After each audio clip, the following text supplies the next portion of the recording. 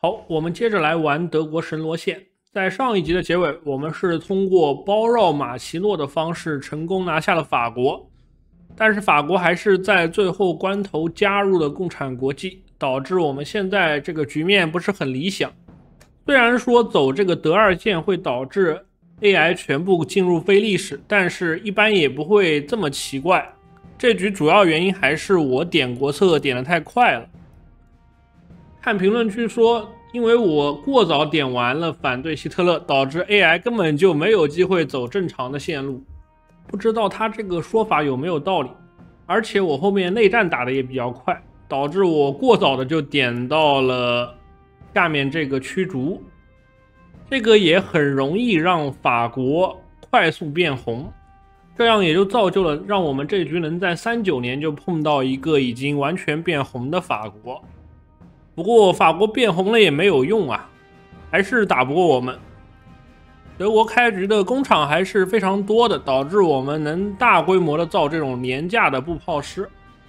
这种编制虽然威力不强，但是前期还是很无解的。现在较为棘手的就是，如果我们想要上谈判桌，就得拿下整个苏联。但是我现在间谍都没有整出第二个来，拿下苏联对于我来说还是挺麻烦的，所以我们最好的方法还是放置啊，就不管这个苏联了，反正他也没办法对于我们进行实际的打击。这边正好有15个刚造出来的前线部队，我们把港口堵一堵差不多得了。只要苏联人不登陆我们港口，我们就当它不存在。又看了一眼成立神罗的条件，需要我们拿下瑞士、奥地利、荷兰、比利时，也就是这2家还是要打的。不过我现在没什么空啊，我们先去把意大利灭了，因为一系列的机缘巧合导致这个意大利不小心把英国全吃了，这个我是不能容忍的。虽然他把英国吃了，但他没有核心在英国岛上，所以只要我们快速冲下意大利，他还是会直接上谈判桌的。只能说这局的意大利实在是有点太顺了，我自己玩都没这么顺过。他这是直接点决议把这个南斯拉夫弄成小弟了，顺便还给这个阿尔巴尼亚喂了一块地。不过意大利领土过大也是一件好事啊，因为他本来部队也不多，也就100个师不到。他领土这么大的话，他这个线填不过来啊，我们可以趁虚而入。刚刚在打法国的时候打到一半我就正当化意大利了，接下来我们就可以两面包夹一下，从奥地利和法国这两边同时进攻，最快速度拿下意大利，然后我们再想办法去消灭苏联。为了节省人力，我们这边还是用一骑兵来镇压，而且法国的一些比较富的地区可以不用开这种地方警察啊，我们可以把这些工厂多的地区给它开成苛刻配额。比较可惜的是，我们倒车的话就没有奥地利的核心了。听别人说，如果组阵营可以直接白吃奥地利，但是我不知道有没有核心啊。其实奥地利吃不吃都无所谓，只要有核心都是赚的。钢铁雄心和欧4的最大差距就在于没办法手动造核，如果可以手动造核心转文化的话，这个游戏可能会有趣很多。不过这个游戏发生的时间总共也就10年左右，这些造核转文化是要很久时间的，所以根本也不现实。突然想起来我们自己也可以创建阵营了，这些中立国家都是可以拉的，不过我懒得创啊，我还是喜欢单打独斗。接下来就是攒这个政治点，给我们上一个间谍顾问，然后去做苏联的合作政府。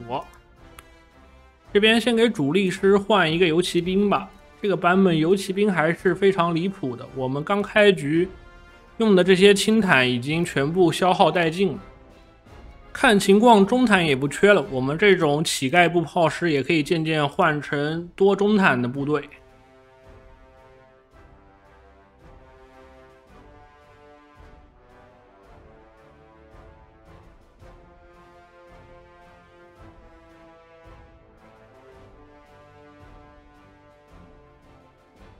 随着巴黎公社的投降，我们这边也变得干净了许多啊！接下来就可以准备大举进攻意大利了。现在只是希望这个英国不要混太多的分，导致我待会儿吃不到地啊。这个意大利还剩一个多佛尔在手上，实在没人力了，不得已只能先把点数给花了，待会儿再拿间谍吧。从目前这个情形来看，意大利应该是没什么兵的，那我们直接就可以把它冲下来了。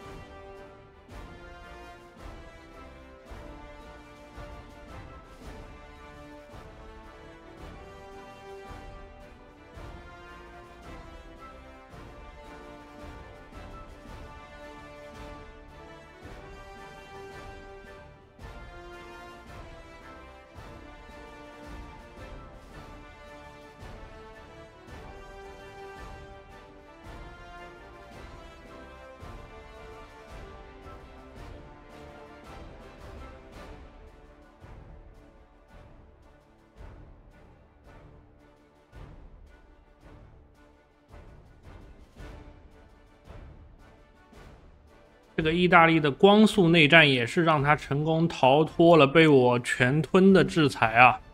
好像他只保留了自己原来的一小块地，其他地全部上了谈判桌，没什么好说的。只吃北意大利应该是不影响我们成立神罗的，这边就全部吃掉吧。英国这边我们还是抢他一块萨塞克斯，这样到时候也省得我登陆了。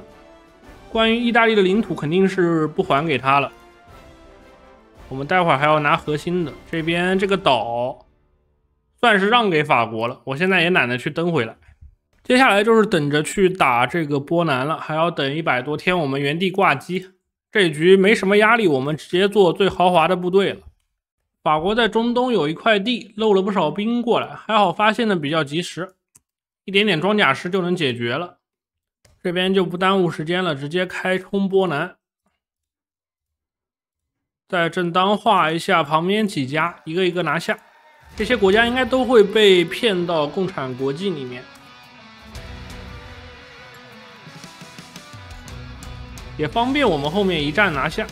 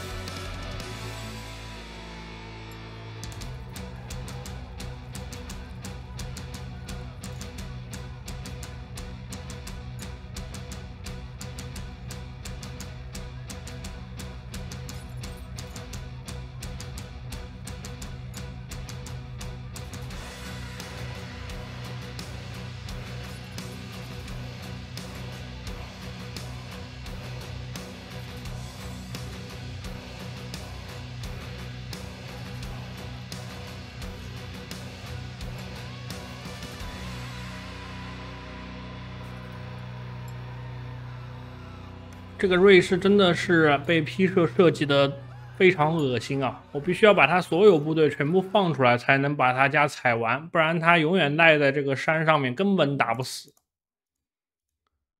掉瑞士之后就没什么麻烦了，接下来就准备成立神罗了。这个 AI 居然这么智能啊，在最后关头把这个比萨拉比亚割给苏联了。我不知道苏联还有什么办法派兵到比萨拉比亚去啊，已经不想管这块地了。现在最折磨的还是苏联最后这块难地啊。一般来说，不把合作政府做满不要打苏联。我们这局主要是时间太早，那就在这边挂会儿机好了。正好还有一个卢森堡要打啊，这个我是没想到的。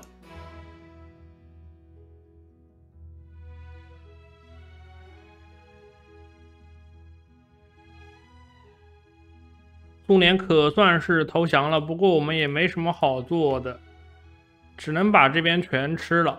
接下来就是挂机等时间了，因为我们正当化还没有做好啊，还有2个国家在这边。英国到最后都想来恶心人一下，可惜不是现在这家英国，不然我是能直接给它冲掉的。这罗马尼亚趁我不注意，还把这个保加利亚偷偷打了一顿。不过没什么关系啊，我们拿下捷克就彻底结束了。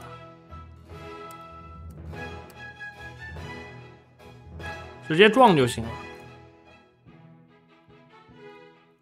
而且我们有些将领还是带工程火炮的，直接开炮也可以拿要塞，